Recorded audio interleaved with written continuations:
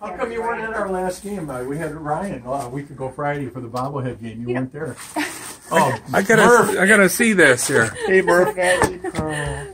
Wow. One of those noodles and. so this is what you guys talk about. On the Yeah. I gotta wake up earlier, I guess. Yes, you too. Yes, and your daughter calls our station and gives your stuff. Hey, if I didn't have to, I wouldn't get up that early either.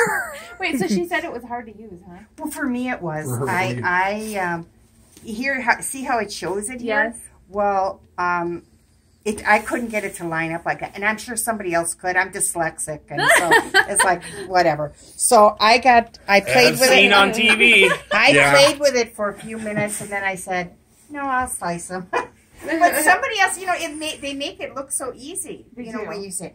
But I'm sure somebody else could get it. Sam, have you ever used a Veggetti-Pro? No, but I want one. I thought maybe you were going to put the boys to work now that they're older. This is an infomercial. Use it would be your teenage boys because they can do cameras and This is so nice that you brought. yeah, no problem, no problem.